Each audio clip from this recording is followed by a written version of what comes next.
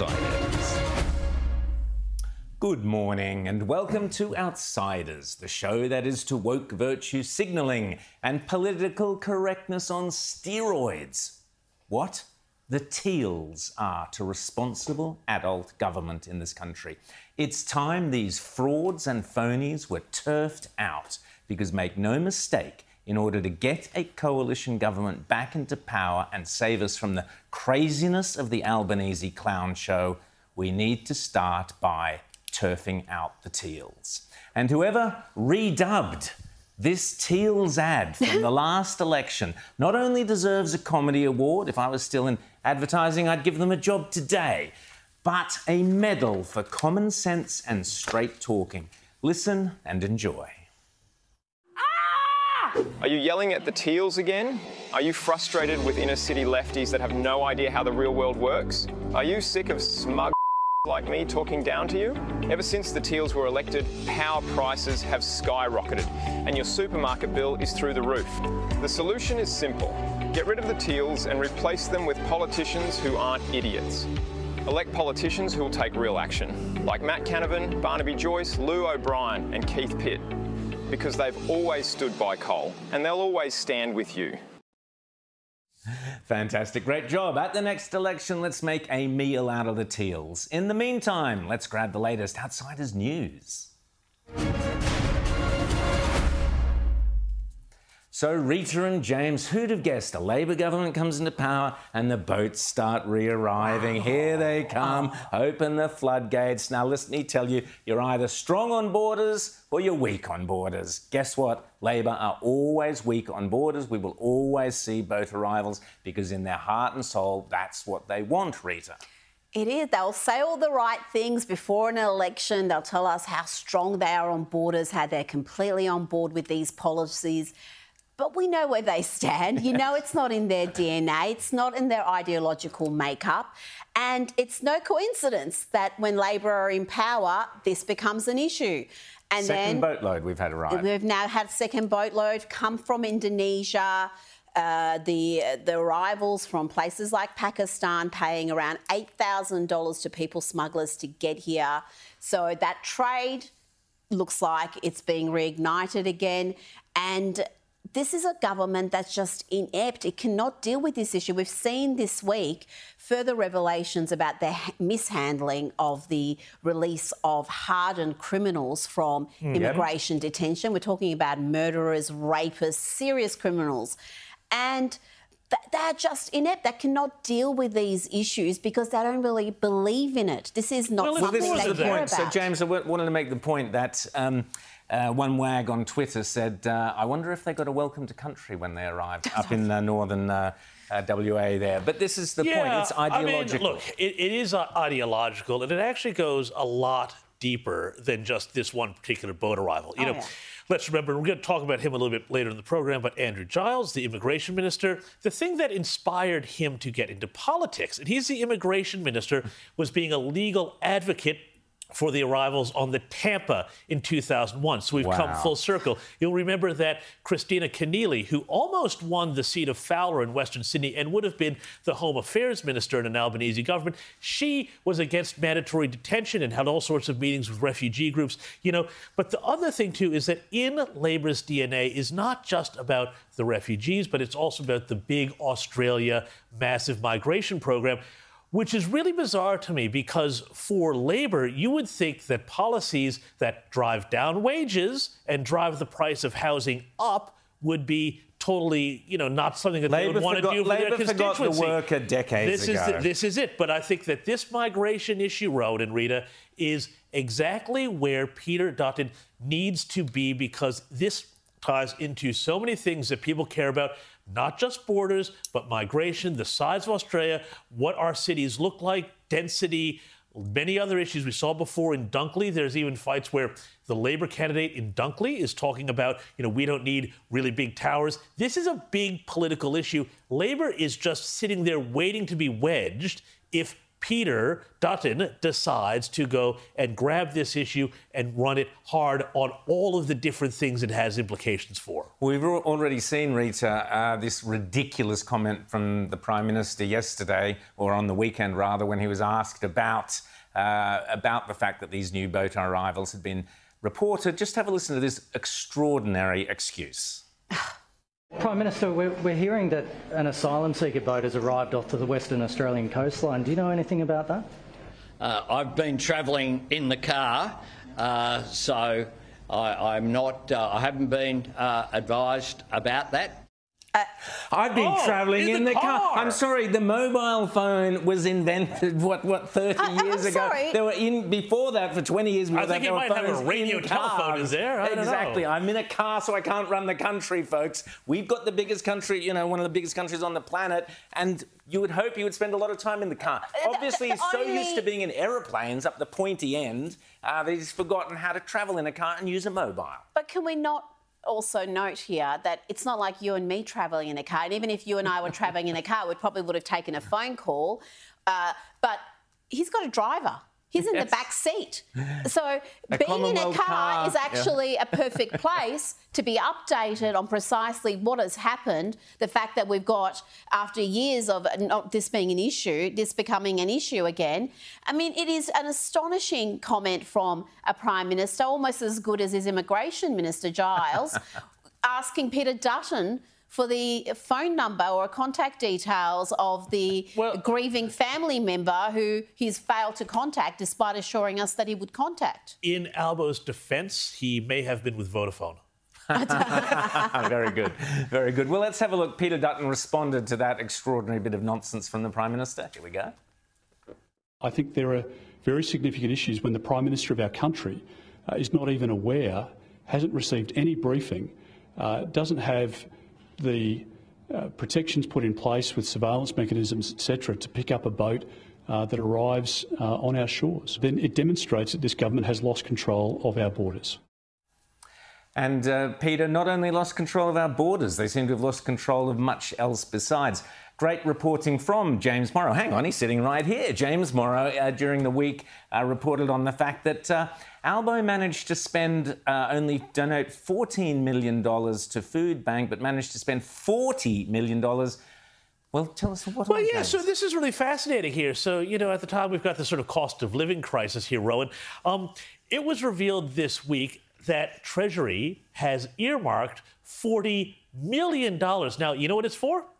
It's to sell the Stage 3 tax cut changes. So they said, so we went to this, they're like, oh, well, it's about really, you know, keeping people informed about this in the same way that they did for other sort of tax changes. It's not true because $40 million is at the very top end of government ad campaigns. The other thing, too, though, that we've reported is that Treasury has taken out ads internally seeking Treasury bureaucrats to take communications jobs at up to $150,000 a year to help sell not just Stage 3, but, quote, other government priorities. So this, to me, says they are going to be using Treasury bureaucrats to sell government policies, not just on the Stage 3 tax cuts, but also, I reckon, there's stuff on negative gearing, capital gains tax, all coming down the pipe. So why would they need so aspiration. much? Exactly. Why would they need so much money, as you said, other than to attack aspiration? Yeah. But this is using our money to sell us their policies. This is just straight out political advertising to try to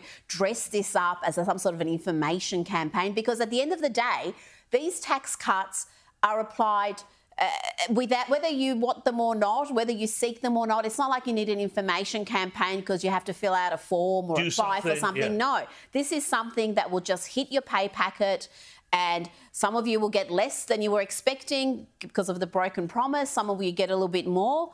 And that's it. So why do you need to have this messaging rammed down your throat at your expense when there's absolutely nothing for the Australians to do as far as the implementation of this policy? And it'll be really interesting to see what language they use, because if they are using Treasury money and Treasury bureaucrats to mirror, that sort of government language around, it's about fairness and this and that. This is just blatantly political. It's political advertising, which is a disgrace, yeah. Absolutely. But, of course, Labor loves spending your money. No one spends it quite like Labor and as enthusiastically and as recklessly. We heard about these $707 million, going towards creating 3,000 jobs for Indigenous people in remote Australia. Well, there might be a few jobs coming up in the top end there to help all those arrivals get ashore. Maybe there's a few jobs there. The minister responsible for this is Malarndirri McCarthy. There doesn't seem to be any accountability here. It just seems to be there will be 3,000 jobs. This is bizarre because... Peter Dutton has said, what are the specifics? They don't seem to be any, James. Well, it's pretty bizarre because, just doing some back-of-the-envelope calculations here, they're going to spend $707 million to create 3,000 jobs.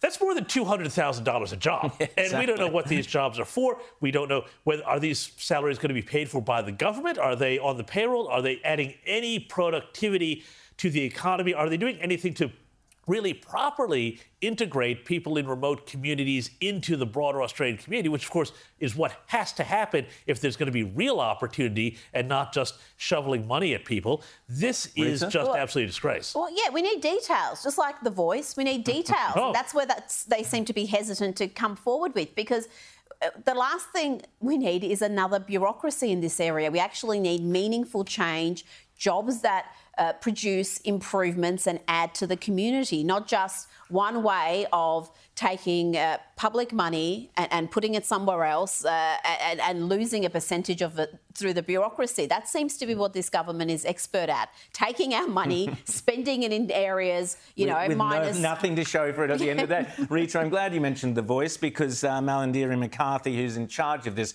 particular program, $707 million of your dollars, going to create 3,000 jobs, as James says, around $250,000 a pop for those jobs. Let's have a listen to Malarndirri McCarthy as she wrapped up her advocacy for The Voice and the priorities that The Voice would be looking at during the Voice campaign, during the failed referendum. Let's just remind ourselves of her priorities. This is an opportunity, my fellow Australians, just like we see the opportunity on our future here. We see that the totems of the kangaroo and the emu are really important.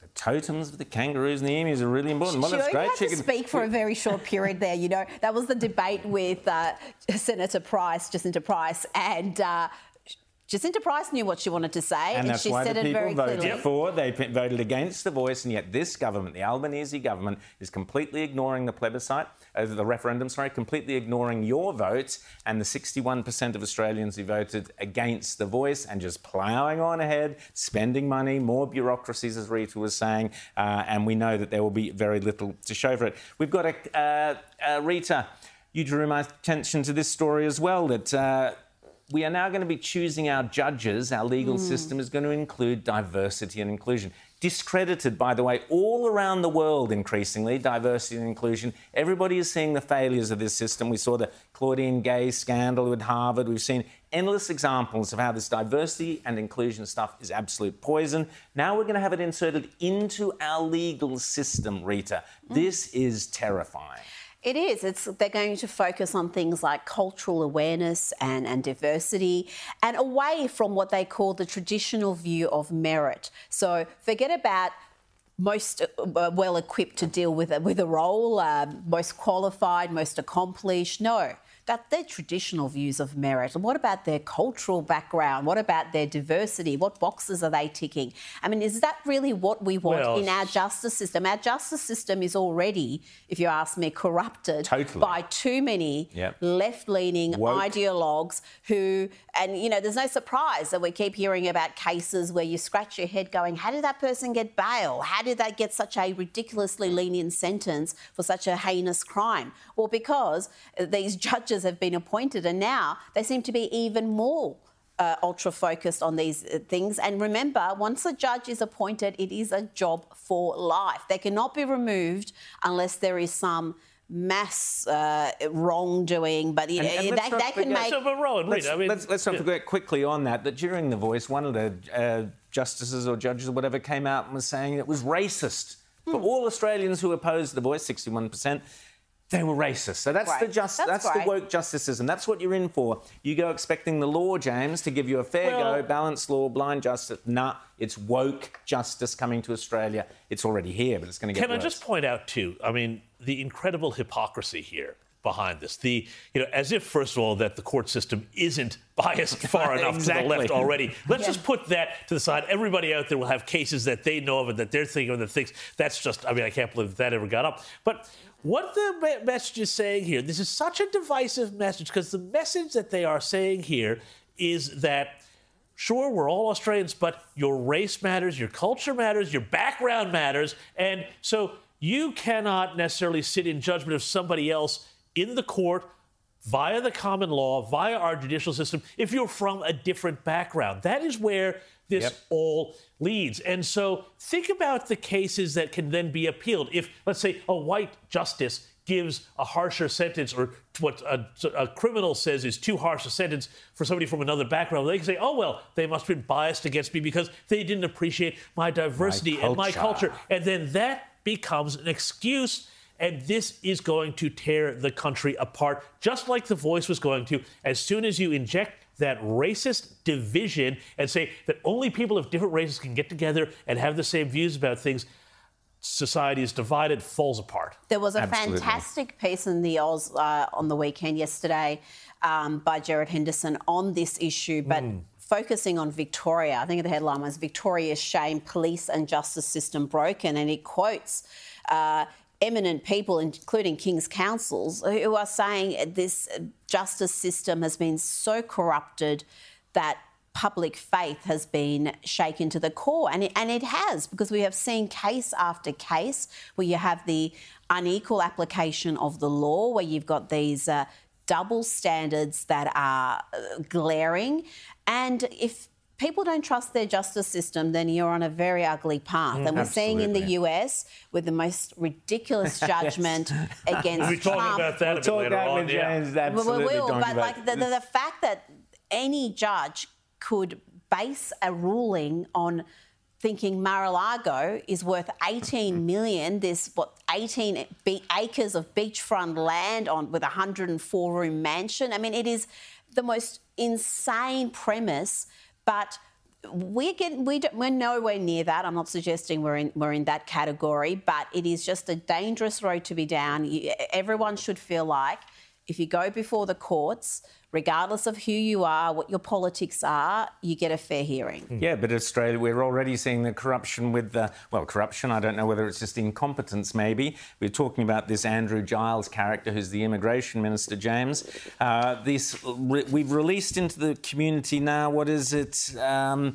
Let me read it out to you. 7 individuals convicted of murder or attempted murder, 37 sex offenders, including pedophiles, another 72 individuals convicted of assault and violent offending, kidnapping or armed robbery. Just released. There you go, out into the community. And, what could go wrong? And a number of them have been rearrested for a whole variety of claims, including one of them who did a Sam Brinton and went to Melbourne Airport and just started stealing luggage off the carousel. Nice. So that's great. But then, remember, all of this stuff here, this is exactly as we said it was going to be. There's another case that could lead to further releases of detainees. But this is the Labour DNA when it comes to migration, when it comes to refugees. And they assume that, this is all fine. But the thing is, Andrew Giles, they knew this case was coming down. And this week it came out that while Home Affairs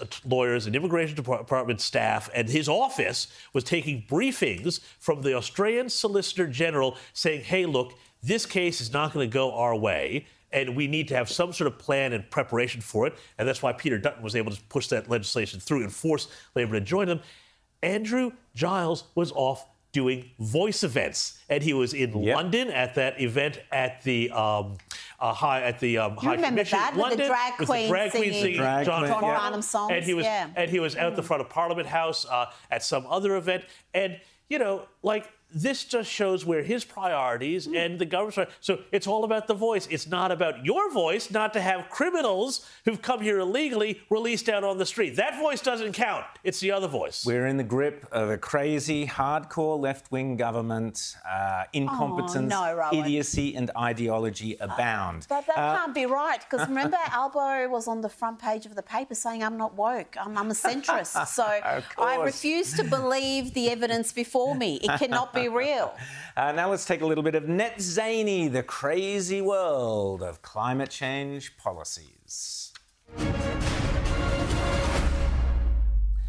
And what a surprise, a Newcastle steelworks forced to close. We're going to see more of this as we set about deindustrialising our nation, returning ourselves probably to the Stone Age as we get rid of everything that makes us prosperous and safe.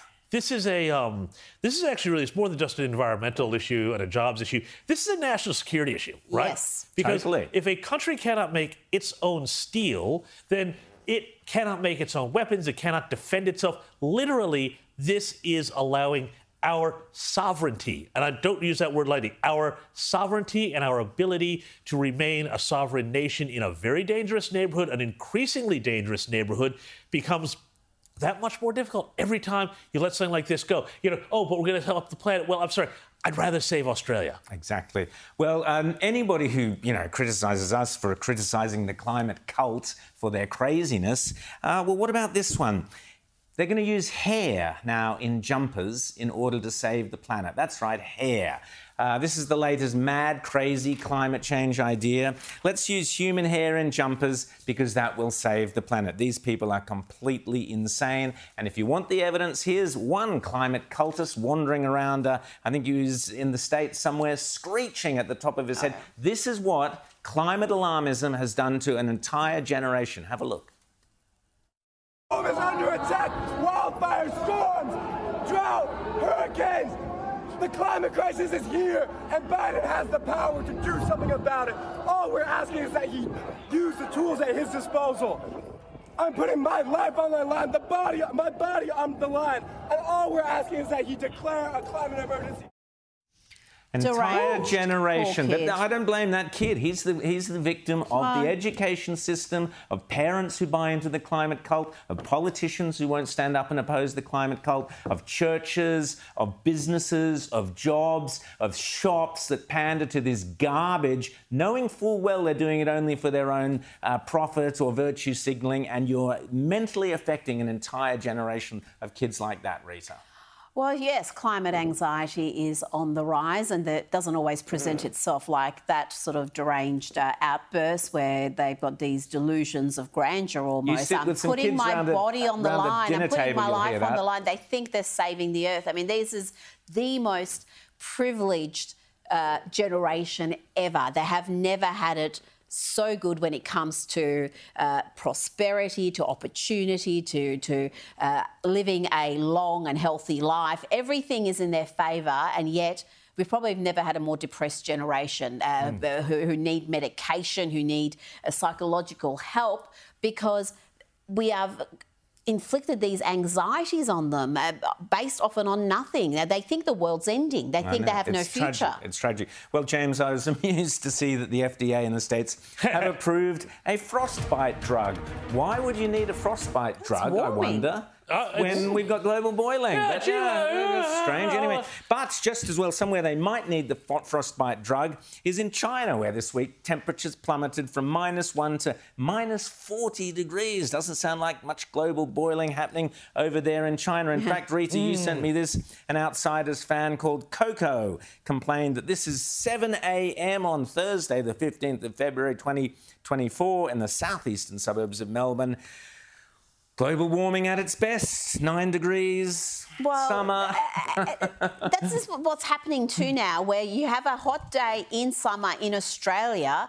It's apparently notable. It's a sign of impending doom, and how can we possibly cope with these extreme temperatures?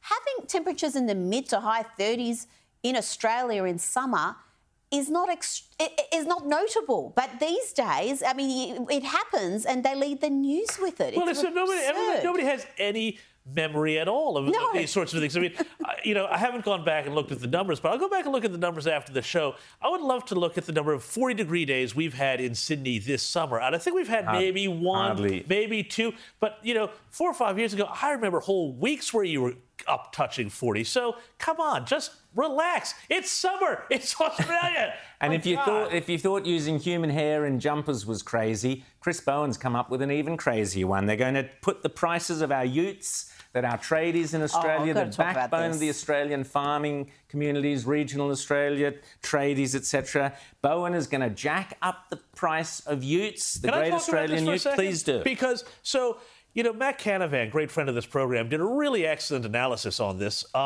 And what he has done, he's exposed the lie. The government keeps lying to you and saying, hey, look, our new emission standards, they're just about giving you more choice so you can have more choice for low emissions vehicles and EVs.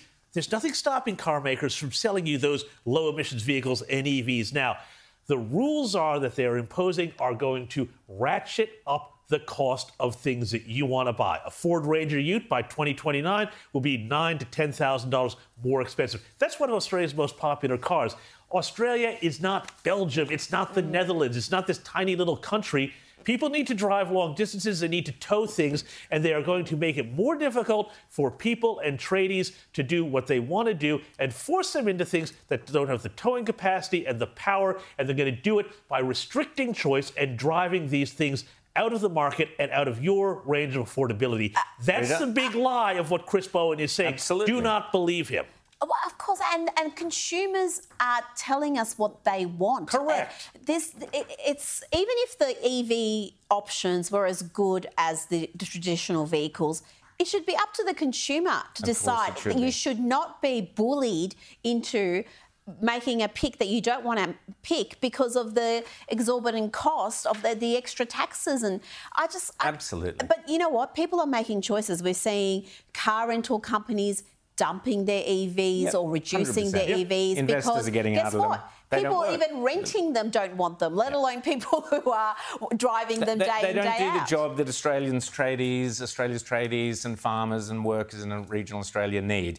If you're a tradie, if you're a worker in regional or farming communities in Australia, you need to wake up very, very quickly and tell your mates and tell your customers that Labor are going to destroy your business. That's what they're setting out to do. This sort of nonsense just destroys the backbone of this country, jacking up the price of you. Give me a break. How un-Australian can you get?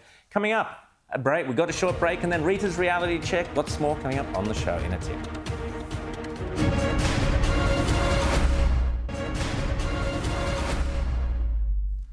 You're watching Outsiders with your hosts, Rowan Dean, James Morrow, and I'm Rita Panahi. And before we look at the Albanese government's ongoing race obsessions, let's take a moment to check in with the Veep, Vice President Kamala Harris, who has, well, she appears bored these days with politics. She's trying her hand at stand-up comedy.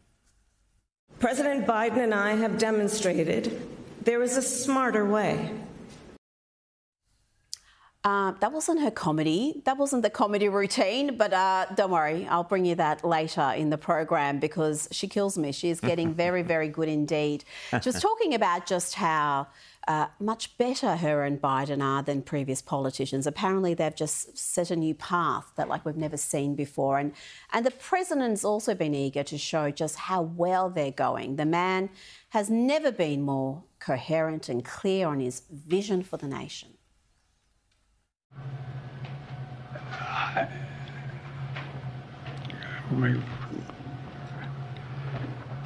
I guess I should clear my mind here a little bit.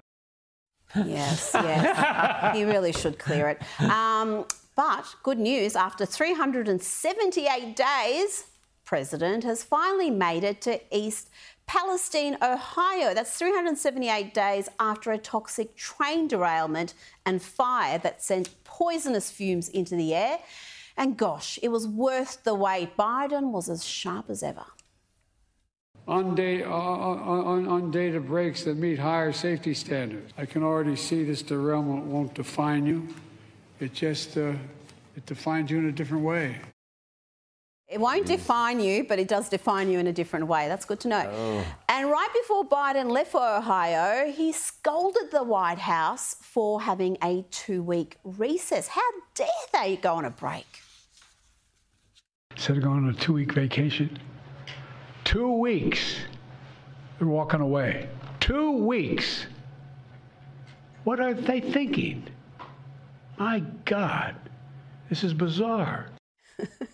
The pure chutzpah of this guy is amazing, railing against a 2-week vacation from a president who has spent around 40% of his presidency on vacation. Yes, Biden hasn't just broken records for illegal immigration.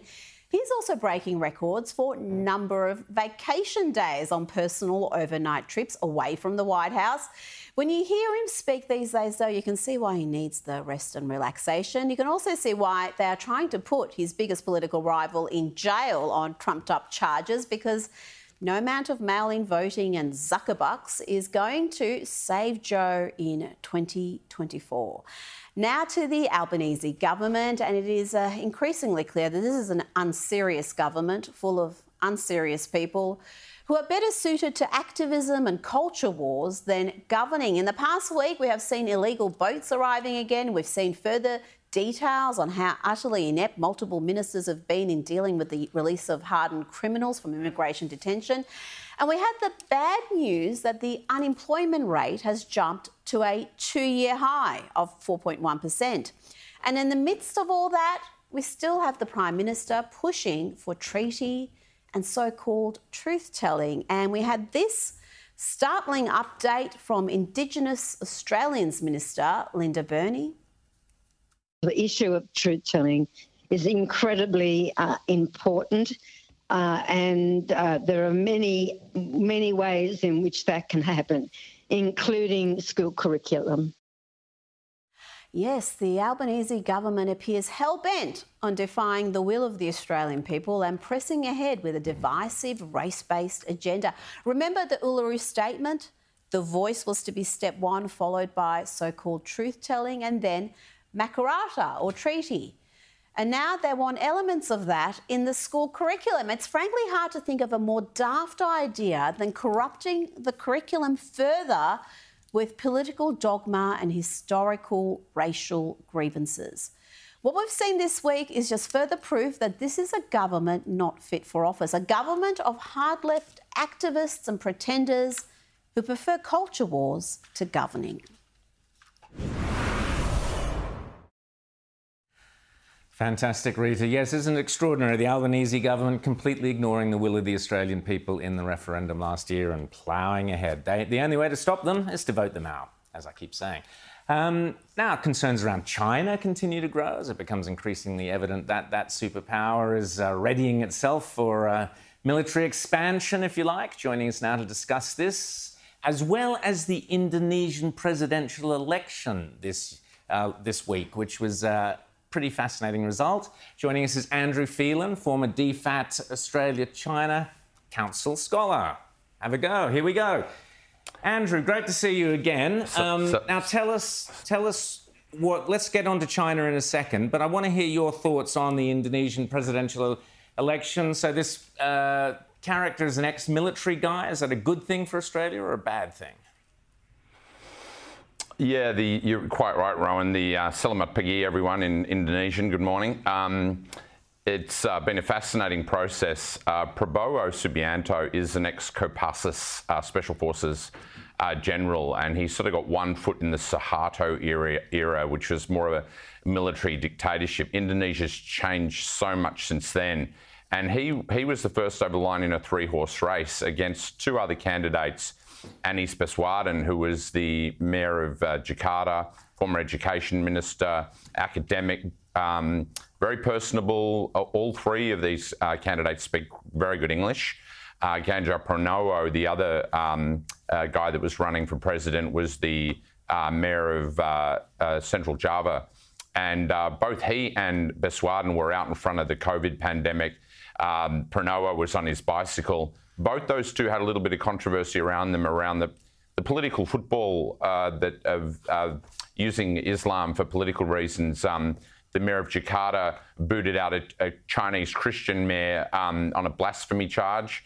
And the other guy was the guy that banned an Israeli soccer team from playing in a Youth World Cup. Right. So literally a political football and a known gold.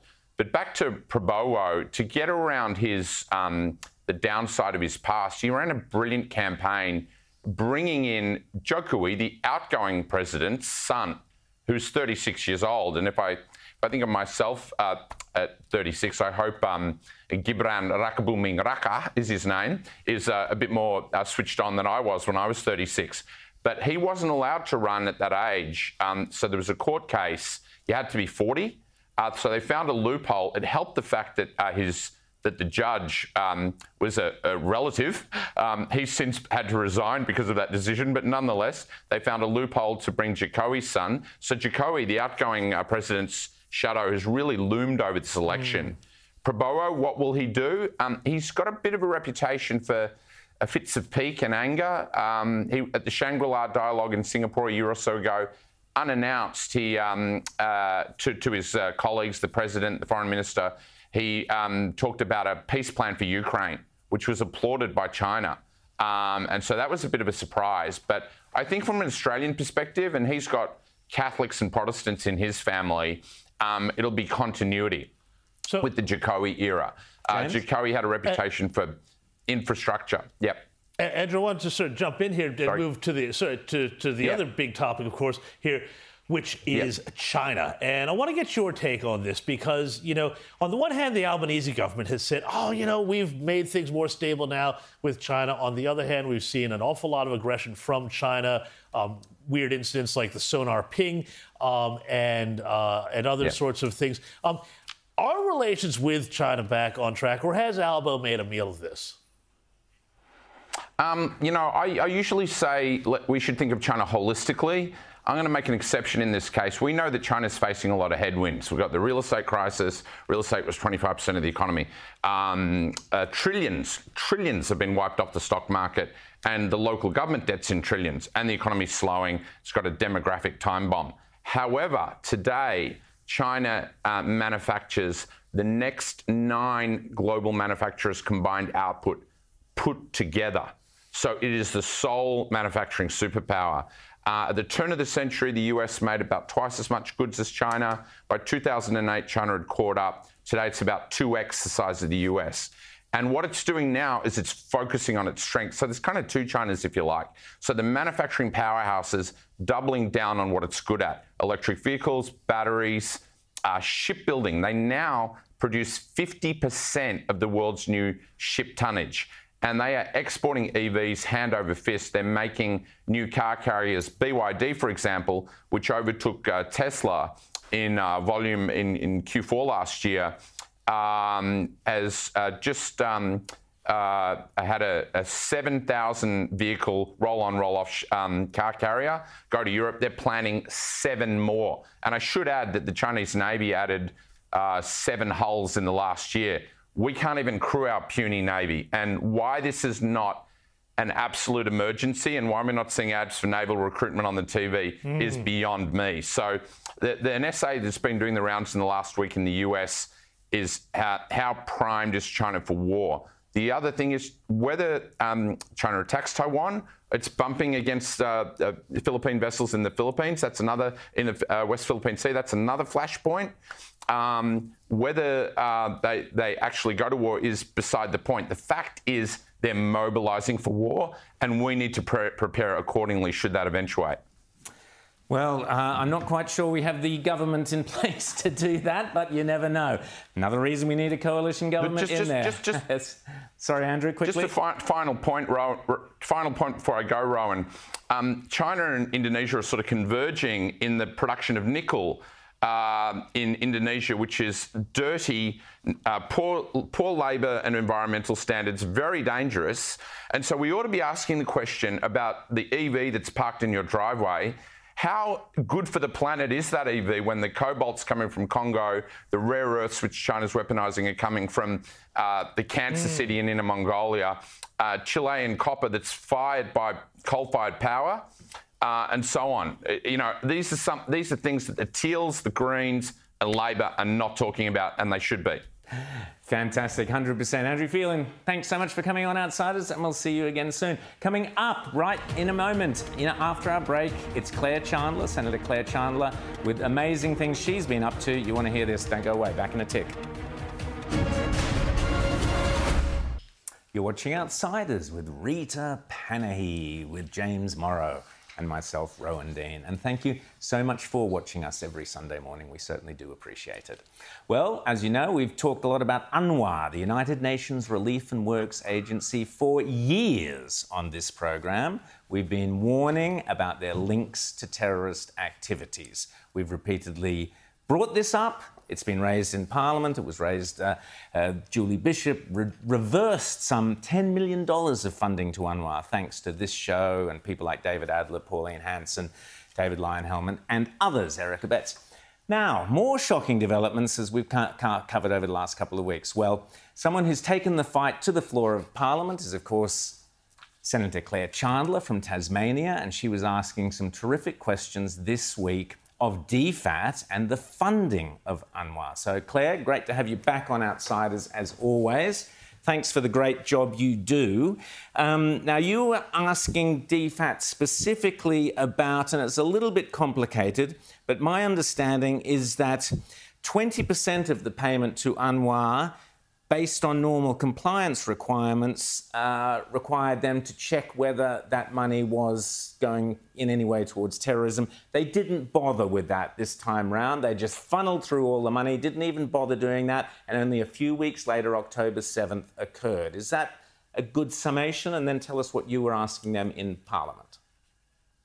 That's a very good summation, yes, Rowan. So this week in Senate estimates, I was asking questions of the Department of Foreign Affairs about the logistics of the contract that we have in place to fund UNRWA. And like you say, in prior years, 20% of that total $20 million payment has been withheld so that the department can do the compliance checks and make sure that UNRWA isn't undertaking, terrorist activity or anything like this. Now, we found out this week at estimates that those compliance checks didn't take place this year, that the department pushed the entire $20 million out the door in one fell swoop. And like you say, just a few weeks after that, we saw what was happening with the 7th of October terrorist attacks. Now, I think we need to be very clear here that not 1 cent of Australian taxpayer funding should be going to an organisation which has staff supporting Hamas or supporting terrorism. And we now know that that is the situation that UNRWA is in. So I think it's very disappointing that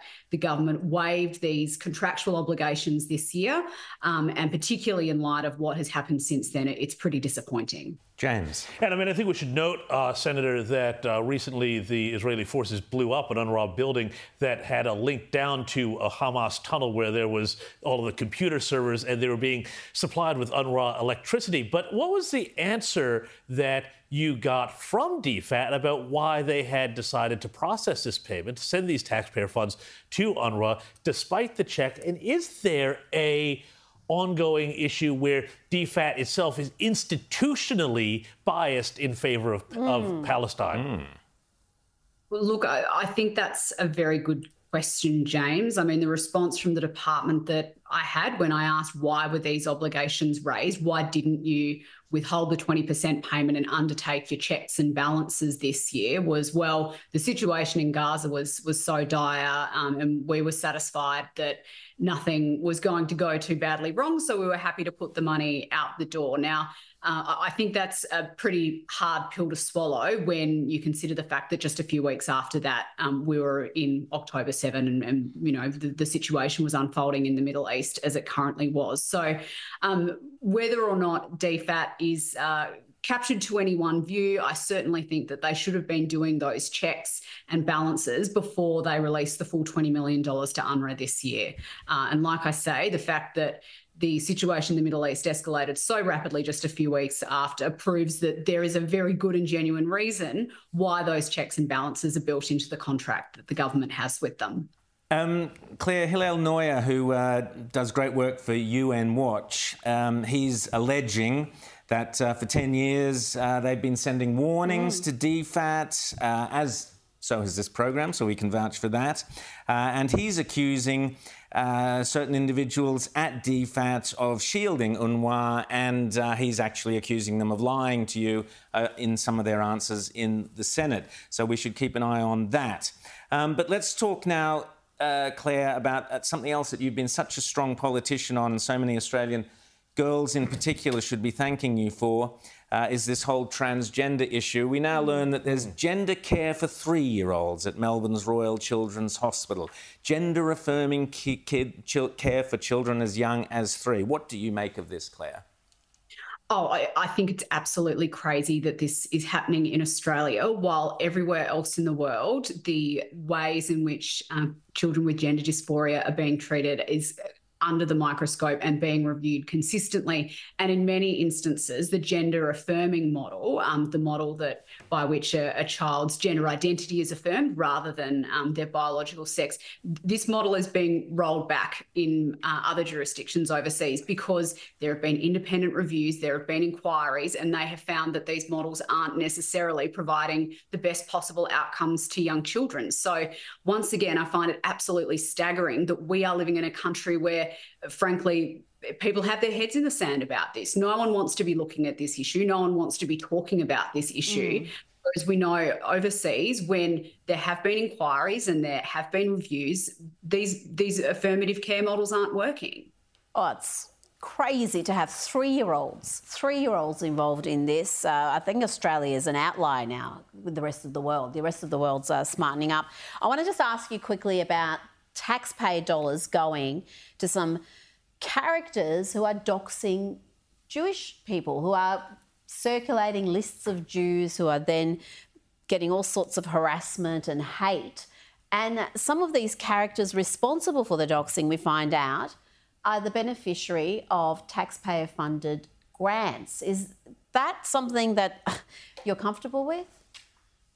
Look, certainly if there is taxpayer money that's being spent on these events and these individuals, then like all expenditure of taxpayer funding, I think that should be reviewed and very carefully examined. But I think the broader issue here, and we've seen this playing out consistently over the last 4 or 5 months since the 7th of October attacks, is the way that certain elements of the left in this country are happy to reward people who are, undertaking or promoting, I should say, anti-Semitic views. In fact, I think it's arguably become trendy and popular within some elements of the left to have these views and to put them out on social media, and you see people getting rewarded for that. And I think that's a massive, massive problem. There is no place for anti-Semitism in this country, and we should be calling it out where we see it and not rewarding people for having those views to start with.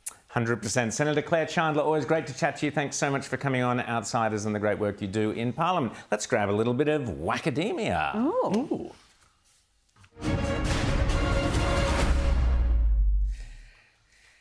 James, just what Claire was talking about, anti-Semitism being injected into educational institutions. This is in America. This is wild. In Washington State, so up in the Pacific Northwest, just north of Oregon, and all the Antifa people in Portland, and also home to Seattle, of course, where we had all that Antifa stuff a couple of years ago. So lawmakers wanted to very reasonably put in laws to ensure that the Holocaust was properly taught in schools. The whole idea, never again. This does not happen again, about anti-Semitism and telling people about the real unique horror that was the Holocaust. So what did they do? Well, Democrats decided to go to the state legislature and introduce a Hamas amendment. They want to teach from the Hamas perspective to address, quote, anti-Israel bias in the curriculum. This is as nuts as saying, well, maybe we should teach, I don't know, World War II from the Nazi perspective. It's, we won't just want to have a bit of balance there. I mean, it's just, this is where the left is. They are taking the sides of America's enemies in their quest to push Jew hatred. There's no other way to put it. Absolutely. And let me just, on something James just said there, never again. There is a rally today in Sydney, yes. 3 p.m. this afternoon. Go onto the website. Never Again is now. We had Freya Leach on, she was on Rita's show as well, talking about how important this protest is, this rally in support of Israel. Never Again is now. Go to the website, and that's at 3 o'clock this afternoon in Sydney. There was also a pro-Palestine Harvard students, and the actress Cynthia Nixon, Rita, took part in a hunger strike. This is one of those Sex in the City girls. Yeah, she's the redheaded, remember. This is... Calling it a hunger strike perhaps is overselling it. They're calling it a hunger strike, but guess how many hours per day this hunger strike lasts for? 12. So 12, like people who do intermittent fasting would fast for 16 to 18 hours a day. But for these, no, this is heroic. Were they sleeping for 8 of those hours? Probably. Cynthia was going to do it for 5 days. She lasted 2. So the commitment to the cause is inspiring. Wow. Until lunch is ready. Yep. Also, briefly, indigenising university maths. So the Canadian mathematical community has now decided, like we've tried to do here, make Indigenous elements are now part of the maths course, apparently, in Indigenous So 2 plus 2 does not equal 4. Apparently not. That's colonialism. Exactly, that's colonialism. So, unbelievable. We're going to take a short break. When we come back, lots more to talk about, lots more guests coming up, some very impressive ones. You don't want to go away. We'll see you in a tick. Hello, you're watching Outsiders with Rita Nightcap Panahi, James Friday on my mind for the US report, Morrow, and myself, Rowan, easy like Sunday morning Dean. Back in 2018, Outsiders was not only on Sunday mornings, but also at 11 p.m. on weeknights. I am thrilled to say that in that 11 p.m. to midnight time slot, there is finally a worthy successor with the wonderful Rita Panahi Show, now running 11 p.m. 4 nights a week, Monday to Thursday. And I urge Outsiders fans to tune in on the dot of 11 p.m. Don't miss a second of it. Nobody does it better than Rita. And nobody puts the show together quite like Rita Panahi. But I was thinking about those late night shows we did when the battle against wokeness and cancel culture was first heating up. And I'm pleased to say we were at the vanguard of it, as was one of our late-night guests. Here on Outsiders, we have made it a habit of introducing you to the rising conservative stars and thinkers of the future long, long before they become regulars on all the other TV shows. One such was an unknown and wet behind the ears British stand-up comedian who back then in 2018 had been all over social media one day because he had refused to sign a ridiculously woke behavioural agreement before performing his comedy act at the University of London. This pre-performance censorship form had demanded a whole raft of topics that were basically off limits. Well, as we know, good comedy is all about poking fun, which by definition can be viewed as disrespectful by anyone eager to take offence, which is of course what always happens. The full list of these quasi-taboo topics listed by the organisers of this particular event were, wait for it, racism, sexism, classism, ageism, ableism, homophobia, biphobia, transphobia, xenophobia, Islamophobia, or anti-religion or anti-atheism. Interesting. I know anti-Semitism didn't make the cut. Anyway, I'll get back to that in a tick with our next guest. But the reality is there isn't a single funny joke in the lexicon of Anglo-Saxon humour that doesn't breach at least one of those guidelines, if not several. What a farce. When that young comedian saw the behavioural agreement that he was supposed to sign before going on to perform, he said, "It nearly made me puke." This was, of course, right at the heart of the whole cancel culture, political correctness, epidemics sweeping across Western democracies and universities, so naturally we were keen to find out who this brave young comedian was for daring to stare down woke. Well, after initially being reluctant, he agreed to come on our show late, 11 p.m. at night, same time as Rita Panahi's show now, in December 2018, and we had a long interview with him. What was interesting was that we quickly learned that he wasn't politically of the right or a conservative as such. In fact, he espoused to many of the standard leftists' young beliefs, and he was adamant that he'd never make racist, sexist, or whatever jokes anyway. So what had made him arc up where so many other comedians meekly complied with this sort of Orwellian nonsense? Well, the reason is he was an immigrant to Britain who'd been born in the Soviet Union and who had seen, and whose parents had seen, this sort of oppressive censorship and political correctness, and they'd fled to England to escape it. And now here it was rearing its head.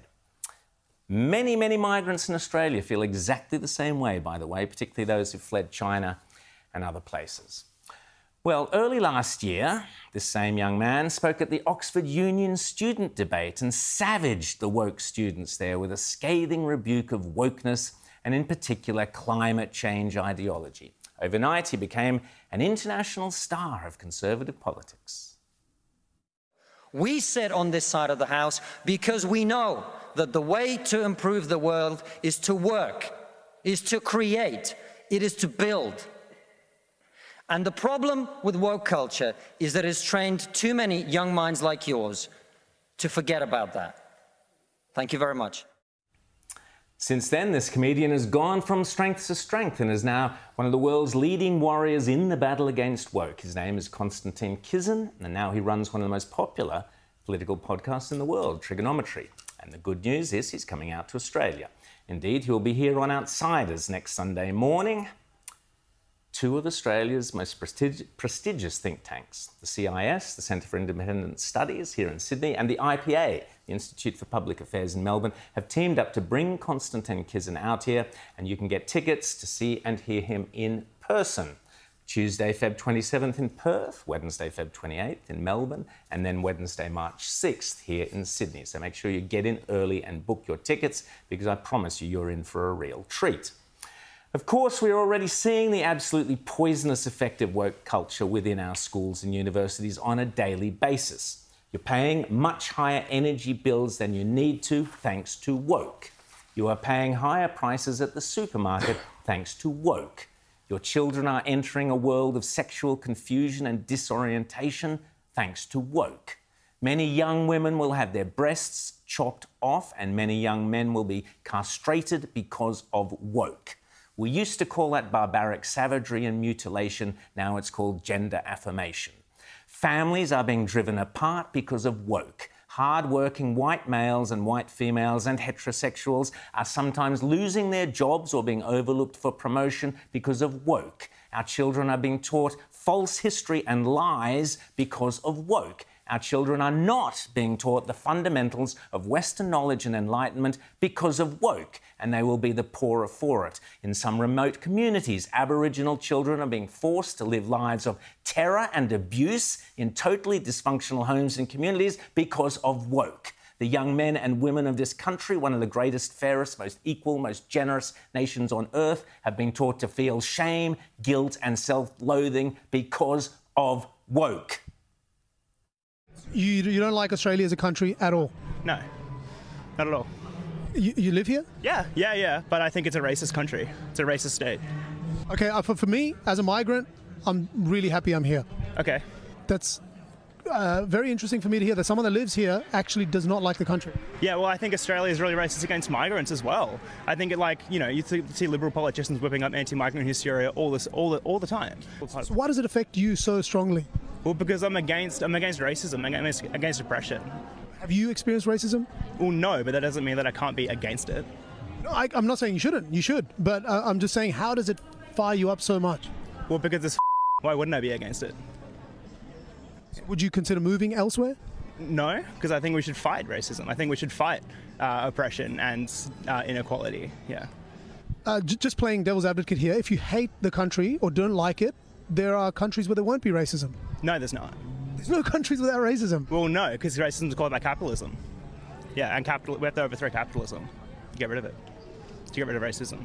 And what, start a socialist society? Anyway, I'm busy, so I'm fascinated. I really want to dive deep into this because that's such an interesting point of view. Yeah. I mean, I can kind of tell that you're just trying to waste my time, actually, and I've got stuff to do. So. Not at all wasting your time.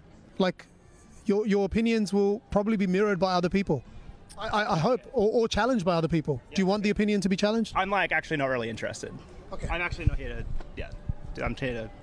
Flyer? Yeah. Okay. Take care. See ya. Slow clap to the Australian education system. Great job, guys. Inarticulate, illogical, unable to mount an argument or even understand his, or is it her, I don't know, own point of view. I say he, but maybe it was she, I don't know, I don't care.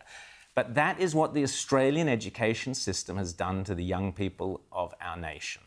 And I presume that keffiyeh around his neck was to signal his support for Hamas, the most barbaric and evil rapists, racists and abusers of human rights you will ever find.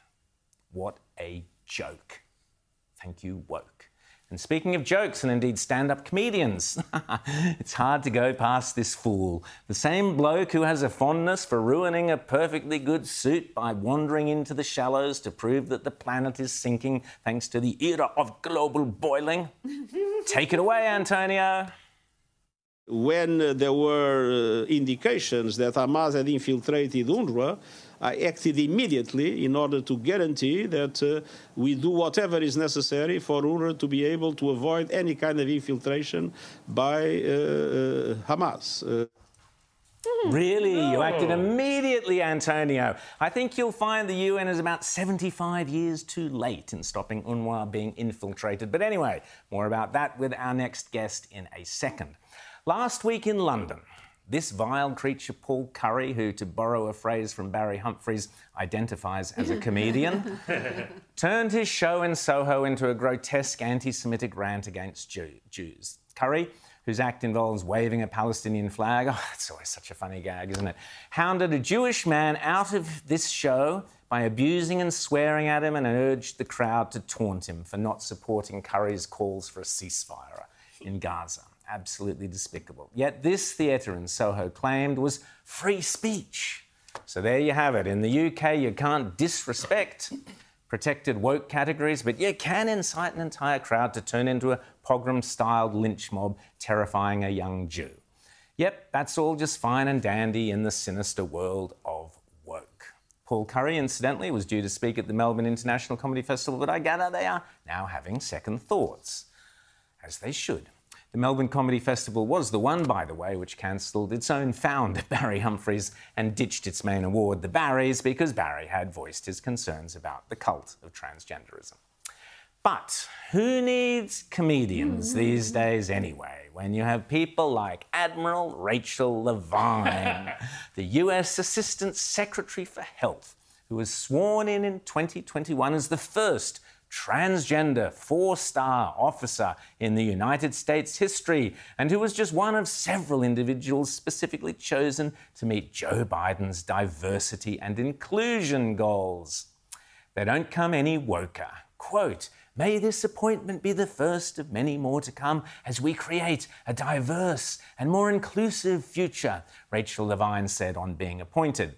Let's hope not, or certainly not if this nonsense she, whatever, spouted this week is anything to go by. Have a listen to the latest amazing scientific insights from this top health official. Earlier this week. Have a listen. Hello, I'm Admiral Rachel Levine. This Black History Month, I'm pleased to partner with OMH in advancing better health through better understanding for Black communities. Climate change is having a disproportionate effect on the physical and mental health of Black communities. Black Americans are more likely than white Americans to live in areas and housing that increase their susceptibility to climate-related health issues. And 65% of Black Americans report feeling anxious about climate change's impact. Through our Office of Climate Change and Health Equity and the Office of Environmental Justice, we're working with providers and community leaders to identify innovative approaches that empower communities to address the health consequences linked to climate change. The utter stupidity, duplicity, and sheer vacuousness of those comments beggars belief. Not a single tangible health policy idea or commitment, nothing concrete or meaningful, simply woke, abstract verbiage built on fraudulent and meaningless research. 65% of Black communities are worried about the impacts of climate change. And so? So now the weather knows what the colour of your skin is. The woke world is a fantasy world where non-intellectual, wishful thinking, empty virtue signalling and fatuous political platitudes are stirred together in a toxic, destructive brew that is eating away at the heart and soul, and more importantly, the young minds of the West. How our enemies must be laughing at us.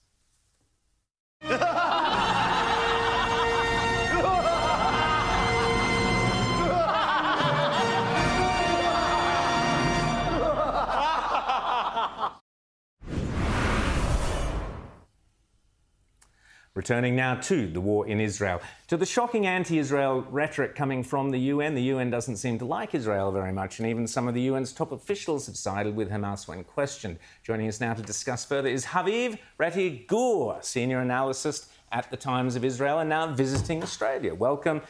Haviv, great to have you here. Hope you are enjoying our country. It's a beautiful country. It's nice to be in summer.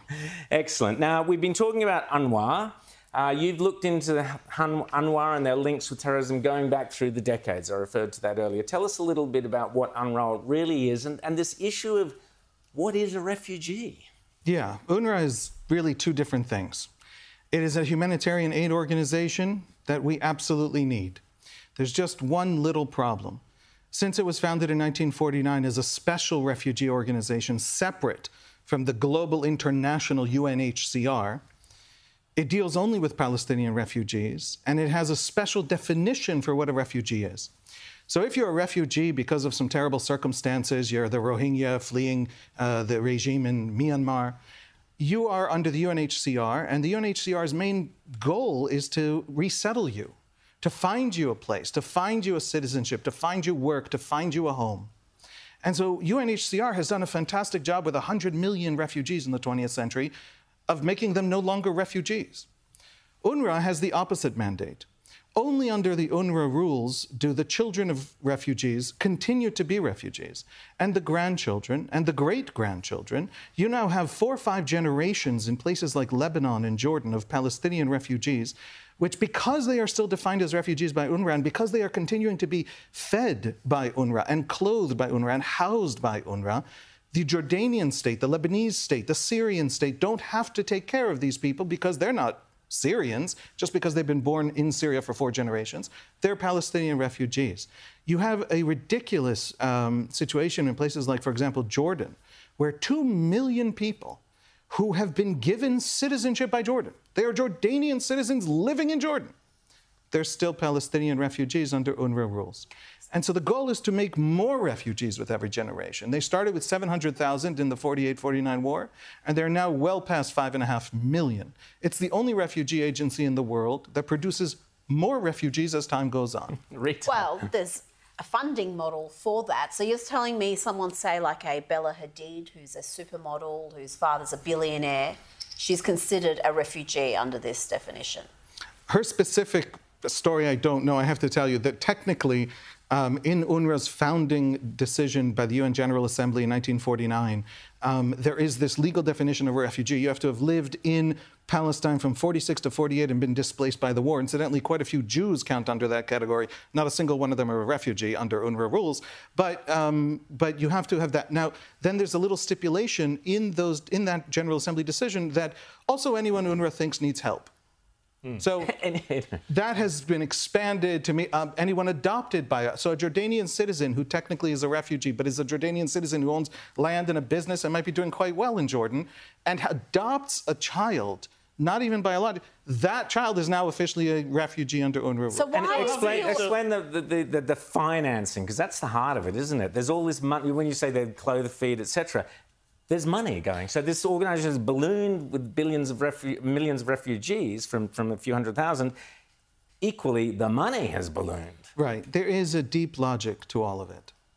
UNRWA funnels something like $1.1 billion a year just to its operation in Gaza. The logic is as follows, and it's a logic you find across the Palestinian activist world. Through UNRWA, the world, the international community, it's literally a General Assembly decision. The only way to change UNRWA or disband UNRWA is another General Assembly decision. The world is essentially saying that either the Palestinians remain refugees forever, for all time, no matter where they go or what they do, or starve. UNRWA itself which bills itself as a humanitarian aid organization to help Palestinians, in fact holds Palestinians hostage to an ideology that says you return to your former home and displace Israel, you reverse history, you reverse 1948. So, for example, roughly 3/4 of Gaza's civilian population are refugees. Now, this is a Palestinian place in historic Palestine. That's how Palestinians refer to it, under Palestinian rule, and they're Palestinian refugees, and it's most of the population. So, and the point is, why are they refugees in Gaza? Because they should be in Tel Aviv, they should be in Haifa, they should be going back to... So it is holding Palestinians hostage to the idea that you still need, 75 years later, to remove Israel, destroy Israel, erase that historic sin. Sure, but I mean, let's also talk about the other thing besides the finance and the ideology. That's the UNRWA's ties to Hamas. And let's talk about what the head of the UN Relief Agency has said about Hamas and, you know, the role that we have seen with Hamas and UNRWA people and UNRWA employees alleged to be involved even in the holding of hostages. This seems like they're not just, you know, an aid organization. They're accessories to terrorism. Talk us through this. You know, what's frustrating is that this horrible thing that the world now is suddenly paying attention to, we've seen the U.S. willing to cut funding over this. This is small potatoes. This isn't the deep problem. The deep problem is that they're holding the entire Palestinian population hostage. But it's even this point is much worse than it looks. In Gaza, UNRWA has 13,000 employees, literal employees, direct employees. These are UN employees. They are paid by the UN. They are under the UN auspices. You cannot get that job unless Hamas is okay with it. Obviously. Hamas runs the place. They're a mafia. That doesn't mean that every UNRWA employee in Gaza is Hamas. Not at all. But anybody who Hamas doesn't want to have that job can't have that job. And many people who work for UNRWA, simply Hamas is the only reason they're allowed to. So of course they're profoundly... By the way, that's not even UNRWA's fault. That's just Hamas. If the World Food Programme replaces UNRWA in Gaza, they'll become infiltrated by Hamas. They're the mafia running the place, and they run it violently and brutally. So the idea that you can run in UNRWA without it, the best way to bring aid into Gaza is to have a multiplicity of organizations with a deep, deep oversight by the international community. And you know why you can't do that? Because the UN won't let you. If you go into the 1951 convention, the Refugee Convention that established the UNHCR, Article 1D literally prohibits the UNHCR from operating where UNRWA operates.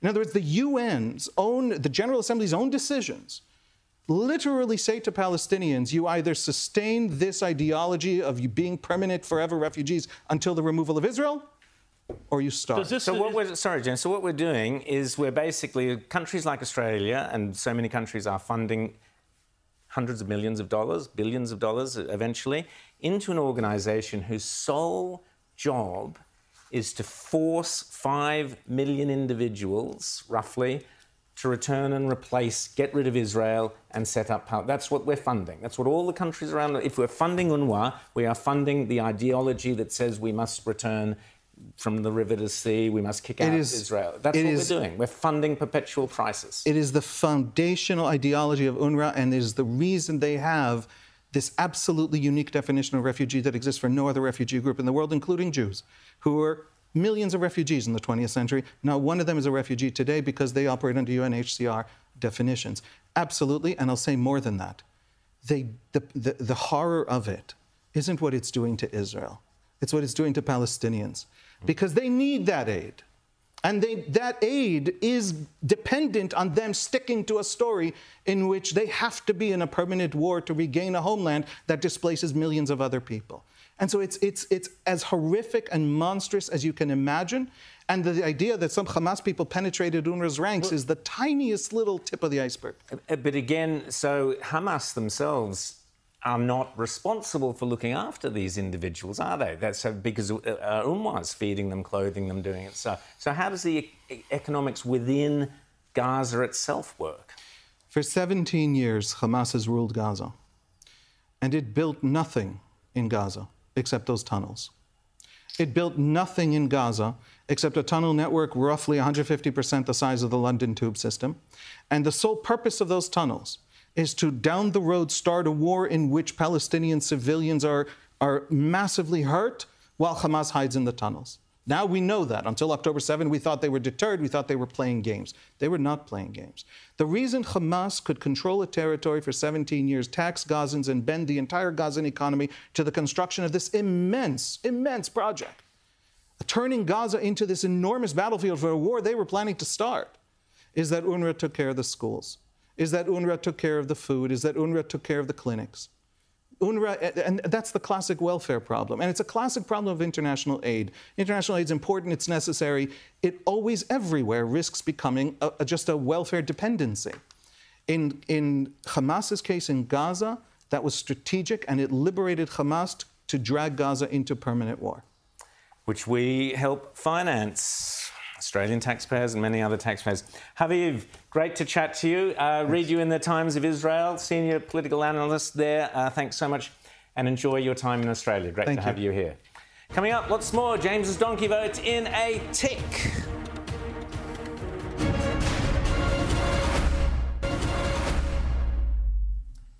Welcome back to the program. I'm James Morrow, and you're watching Outsiders with Rowan Dean and Rita Panahi.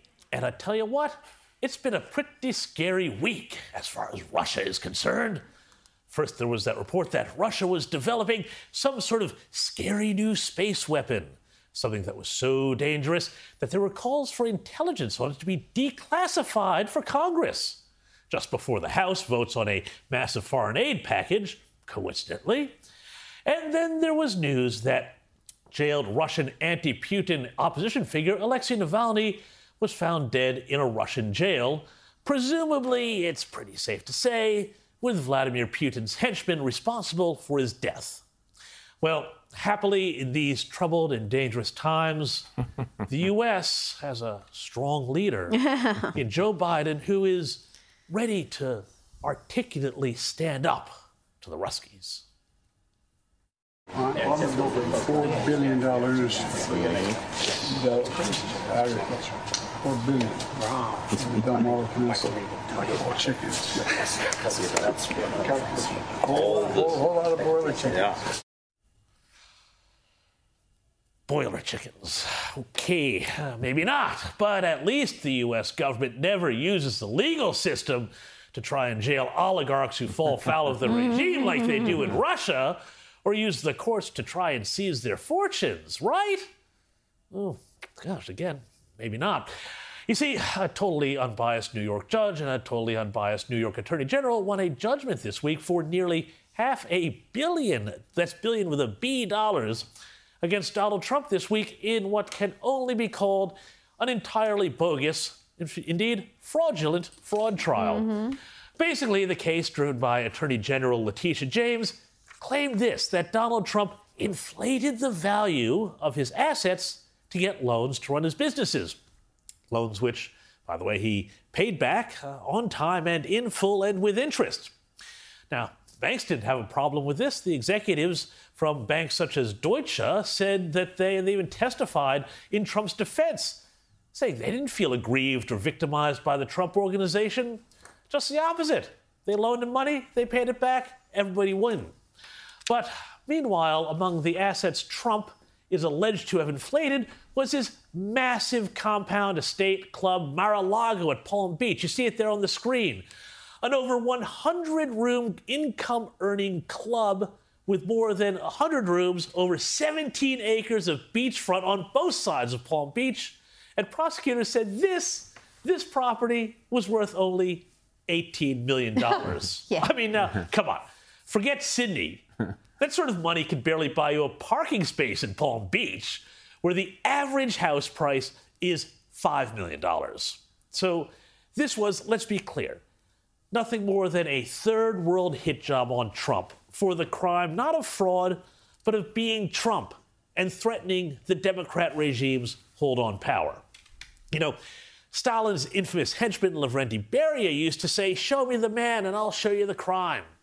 And that is really pretty much the inspiration for Letitia James, the Attorney General who ran the case and who, when she ran for office, made taking down Trump a central part of her campaign.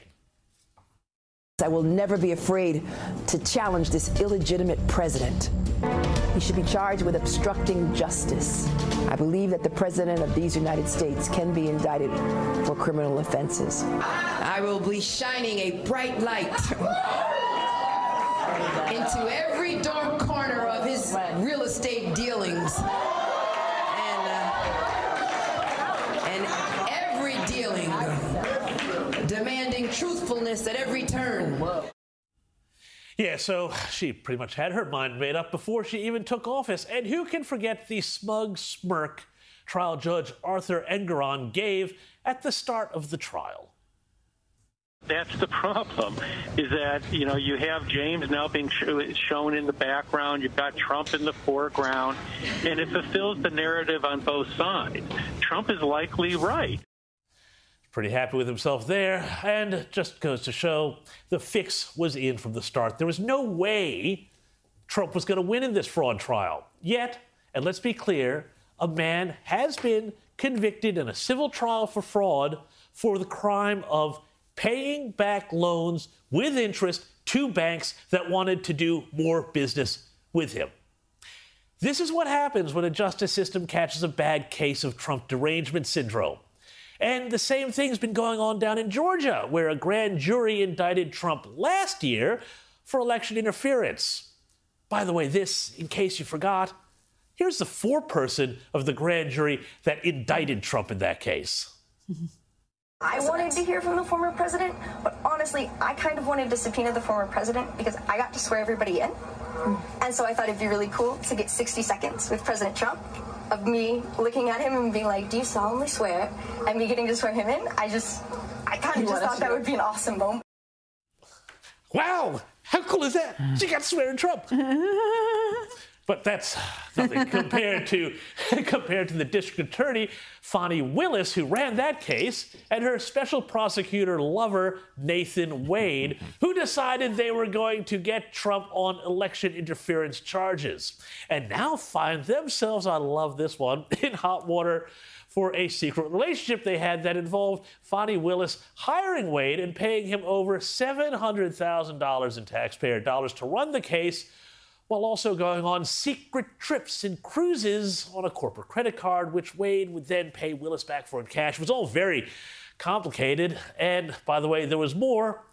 Also has come out that Wade secretly met at least twice with the Biden White House about the charges against Trump and colluded with the January 6th committee investigating the 2021 insurrection.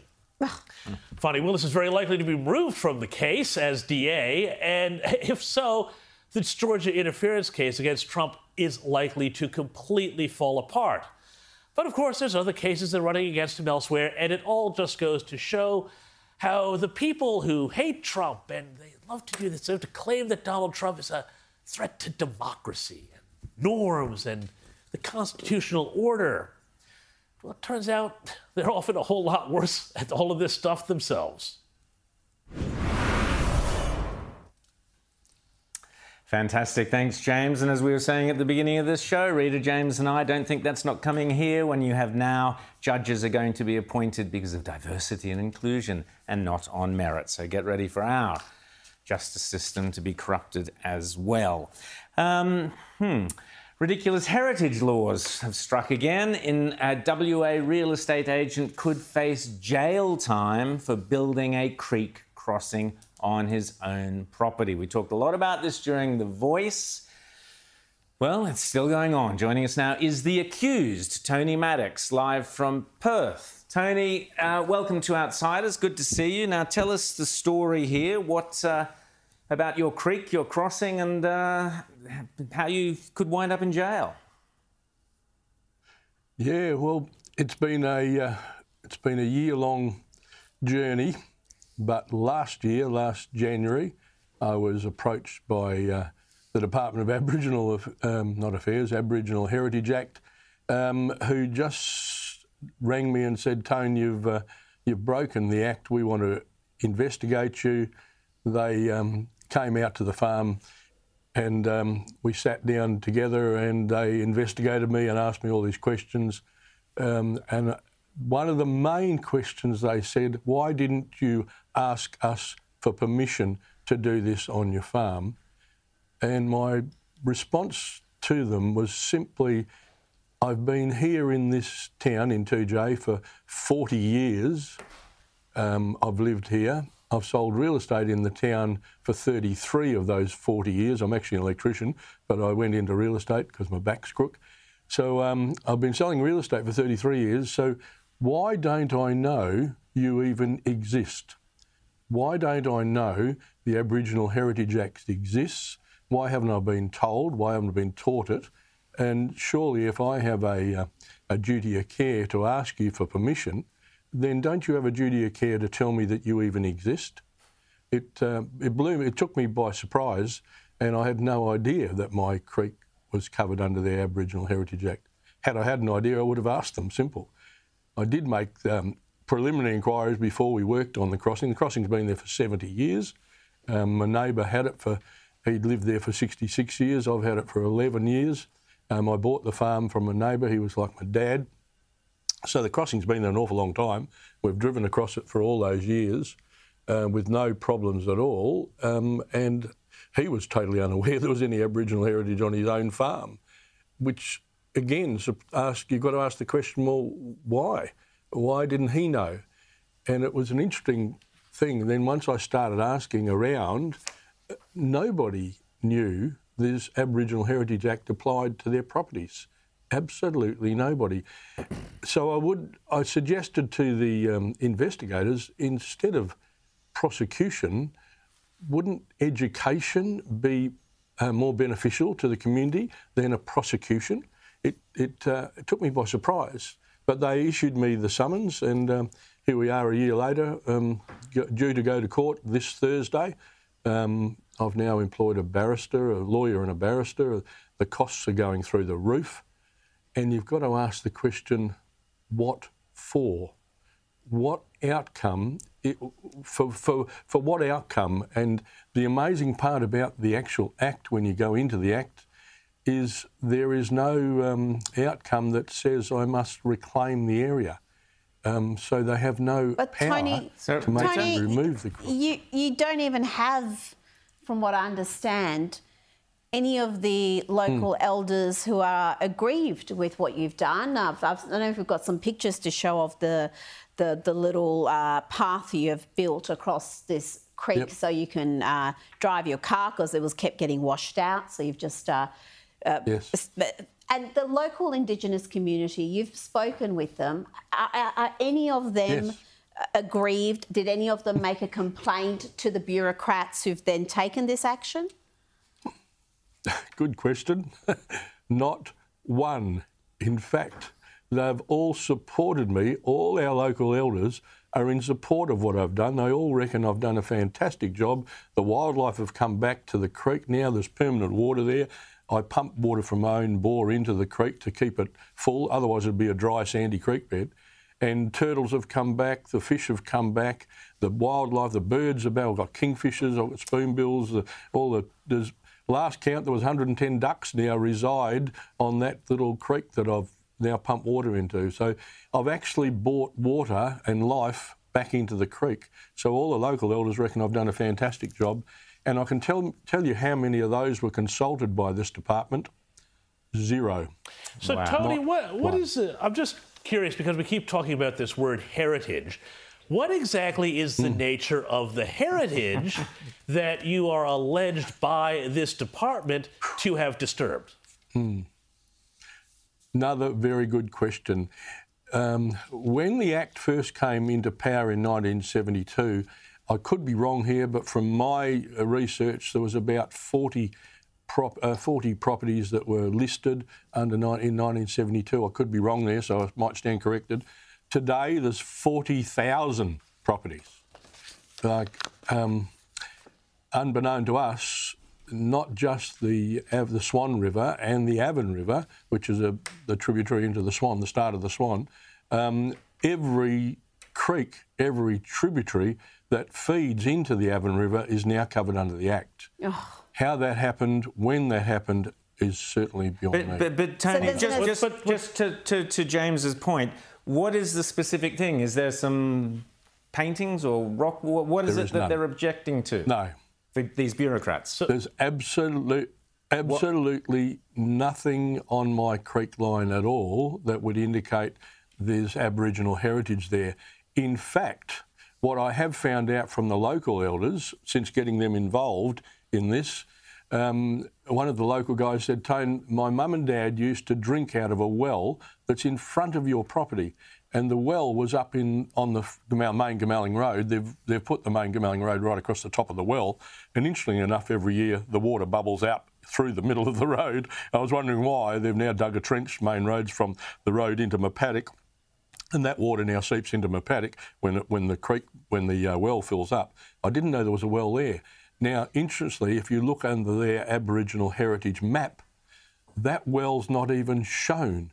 But they've shown my whole creek and everyone else's creek. Effectively, the creeks now that pass through just about every farmer's farm are now all covered under the Aboriginal Heritage Act. And if you read the regulations of that Act, that's where the scary bit comes in.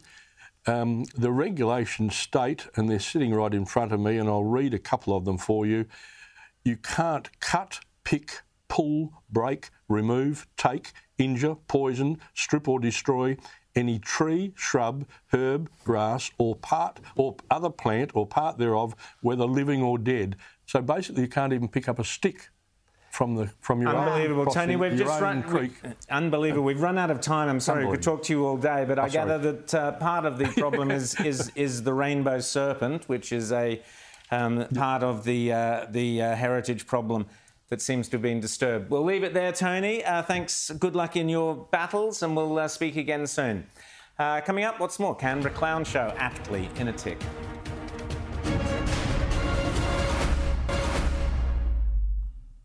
Roll up, step right this way. It's the greatest show on earth, the Canberra Clown Show and Albozo's Circus. Ladies and gentlemen, you won't believe your eyes as Albo this week managed to make an entire fleet of Taipan helicopters, seen here in a leaked photo, nestling quietly in a warehouse in Townsville, poof, magically disappear. Now that was a clever sleight of hand, eh? Just like that. And where will those magnificent pieces of military hardware eventually turn up?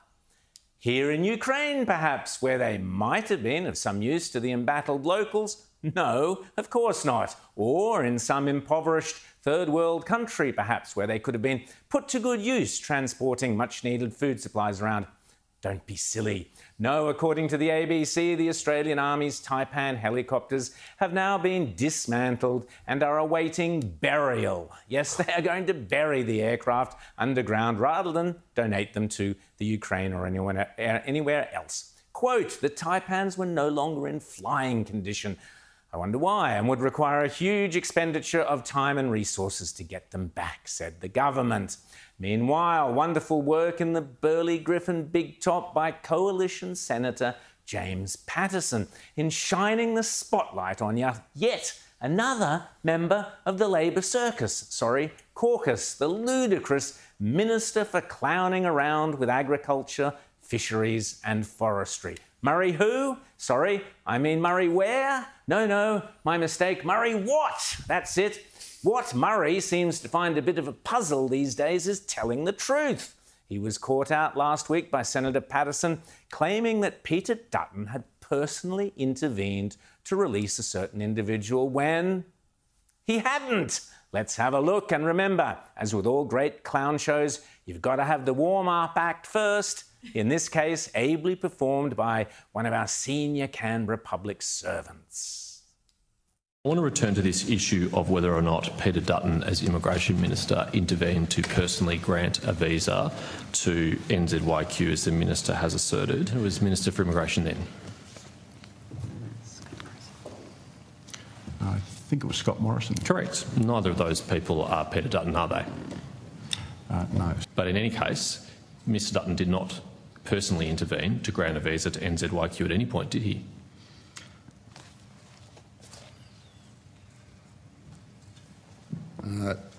Not on those two occasions, Senator. I'm just looking through the record I have here.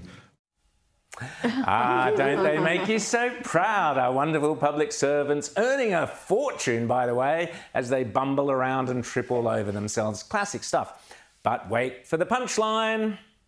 What I said, Senator Patterson, was that it was Mr Dutton, as the minister, who lifted the bar that would have otherwise prevented NZYQ from applying for a visa. That's not what you said. I'll quote you directly from the transcript. Let's not forget that NZYQ, the case that went to the High Court, was a case in which the Leader of the Opposition personally intervened to grant the plaintiff a visa. You said that about half an hour ago. Well, and then I further repeated the words that I've just said. Right, so your statement, which you just defended 15 minutes ago, was wrong. He didn't intervene to grant a visa. I'm not resiling from anything I've said. Well, that reflects on you, Minister.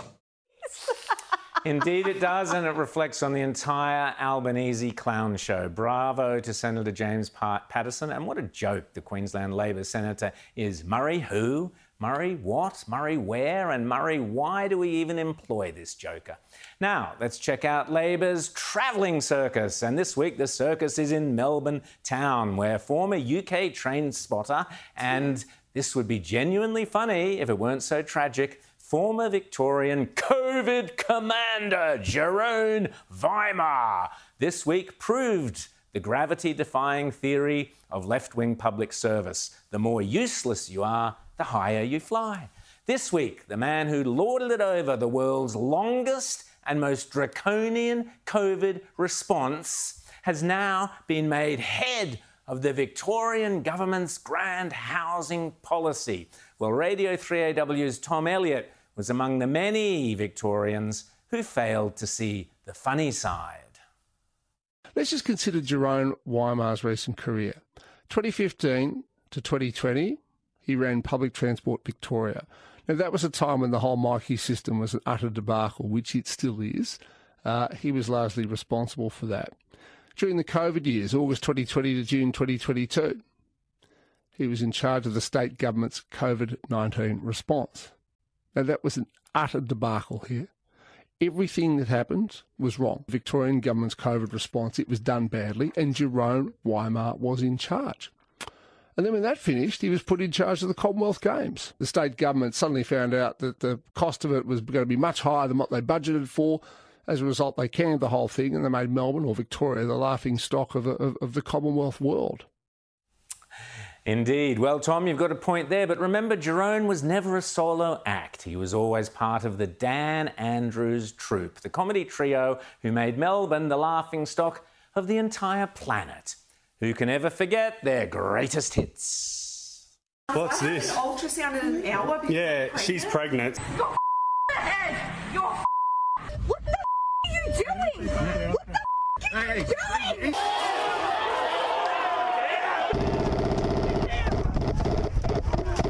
Media! Media! Media!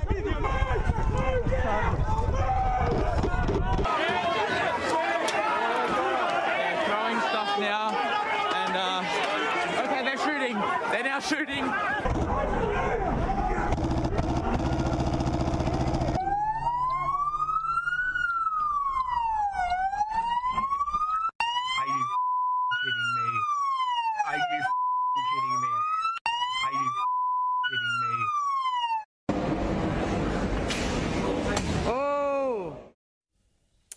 Classy work there, Jerome, and if you need a copy of those clips for your CV, just let me know. But of course, you can't keep a good clown down these days, and this week's Clown of the Week award has to go to our favourite energy and climate change bozo. Sorry, Minister Chris Bowen, as we discussed earlier in the show. As one fan of the show wrote on Twitter, 500,000 homes are without power due to the collapse of Loy Yang A power station. AEMO wholesale price went to the maximum price of $16,600 per megawatt hour. You voted Labor, Victoria, and this is what you get with climate zealotry.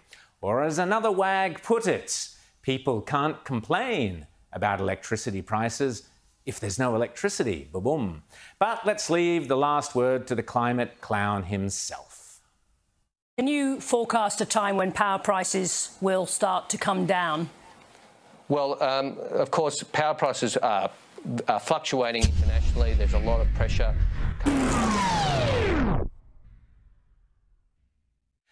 Yes, we'll all be well out of pocket long after this circus has left town. What would Dwight Yoakam say? And it's a real sad place to hang around. Inside the pocket of a clown.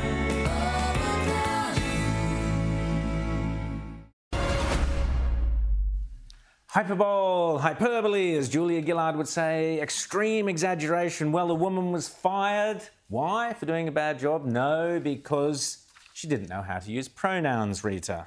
Well, yes, this is after decades of volunteering for MS non-profit. The non-profits have got to be very, very careful about going woke and becoming extremists in this area, because they depend on the largesse of donations. And if people have got a lot of places they could put their money, why would you give them a reason not to donate to you? This is just cruel. This poor woman has devoted so much of her life to this charity to be treated like this. 90 years old. Well, and beyond that, it's not just, about her being 90 years old. The idea that, you're helping MS sufferers, you're trying to do research into this terrible condition, that somehow pronouns even enter into the equation is a joke. Yeah. And she didn't understand them. Disgrace. Woke is a complete joke. It's so dangerous. Someone who's against woke is someone we've talked about here a lot, Javier Milei, the president of Argentina. Have a look at him. While Albo is travelling up the pointy end of the plane, and when he goes in his Commonwealth car, he can't use the phone. Javier Milei, who's a true conservative hero, this is how a conservative behaves. Have a look.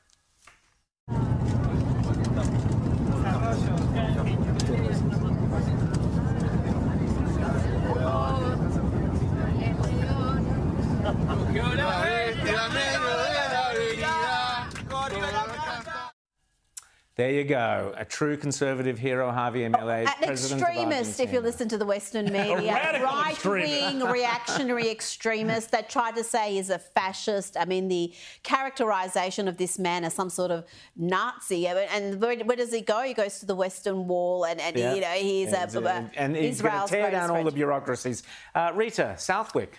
Yes, Victorian Liberal Deputy Leader David Southwick has released this himself.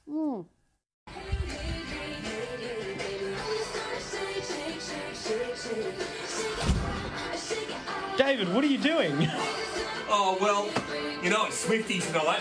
I've got the T-shirt. I couldn't get tickets, so I thought I'd have my own concert here in the office. Don't forget, shake it off.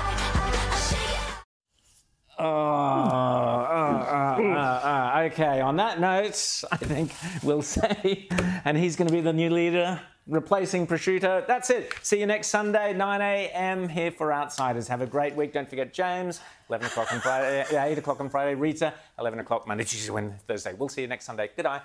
Bye.